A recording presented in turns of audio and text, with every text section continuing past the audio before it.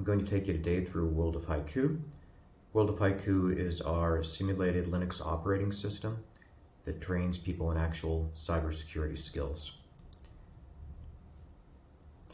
You can see the learner has a number of different missions within each one of the volumes that they can choose from. Each mission, when you go into it, has a set of goals mapped to the NICE framework. You can see in this one, use att&ck, use nmap, use those specific skills to progress the storyline. We have fun characters and immersive stories that carry the user through the hero story so that they can become immersed in the game. We get the user in the flow. You can see over here on the left we have specifically characters that carry the user both through the story. In addition, they apply learning engineering techniques where we show the user specifically the skills that they need to be working on. So you can see that on the right hand side we have this is an actual simulated Linux operating system, and so you can actually go through and type in Linux commands. We have tab complete.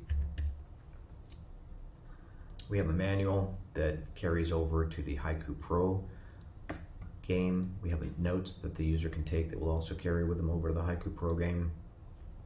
We map all of the skills. In this particular version, we're mapping the skills to the CEH, but we're in the process of uploading the NICE framework, so all the skills will be mapped to the NICE framework.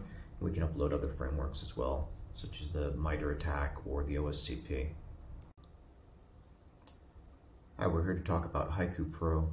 What we're looking at right here is the dashboard, where the learner can look at all of their different skills that they have. They can look at the learning paths that they have access to. In this case, the Intro to Ethical learning path. They can look at their streaks, and they can access the skills resume. The skills resume is a summary of all the skills that the player has developed in all of the Haiku products. World of Haiku, Haiku Pro, and then eventually the unified product. You can see that the specific skills, we actually show how many times the user has done the skill, specific achievements and milestones that they've done, and we have the skills broken down according to the NICE framework into offensive, defensive, fundamental, and forensic skills. And the user can put these into a PDF to send to an employer or to an educator, a professor. All the ranges they have access to, each one of these ranges, you can search on them to look for different skills. Each one of the ranges, when they click on it, it will take them directly to an AWS backend where they have access to an actual network based in the AWS cloud. Each range has a certain set of learning objectives. They have a set of goals. Each one of these goals has specific answers, and we have incrementally increasing hints where the hints increase in their ability to take the learner through the specific goal the further they go through it. You can see all the different goals here. This is an actual Kali Linux box. The learner has access to the manual and to the notes that they have from their World of Haiku game, so they can take that all the way through with them.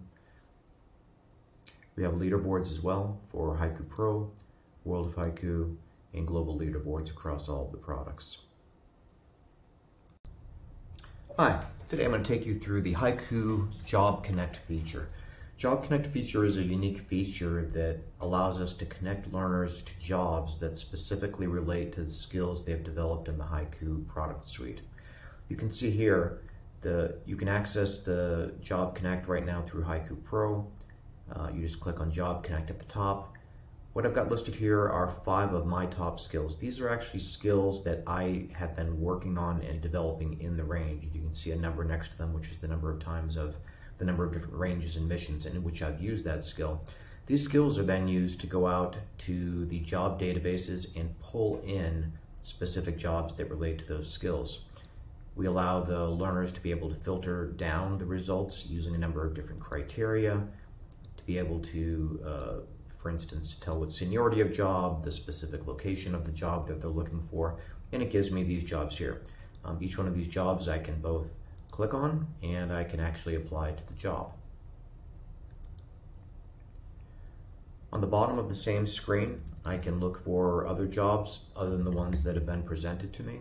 So I can go here, I can look up in this case cybersecurity in Los Angeles, and I get presented with a number of different jobs directly related to that. We filtered these jobs out to focus only on cybersecurity jobs. Occasionally another type of job will fall in, but for the most part they all fall into cybersecurity jobs. Thank you.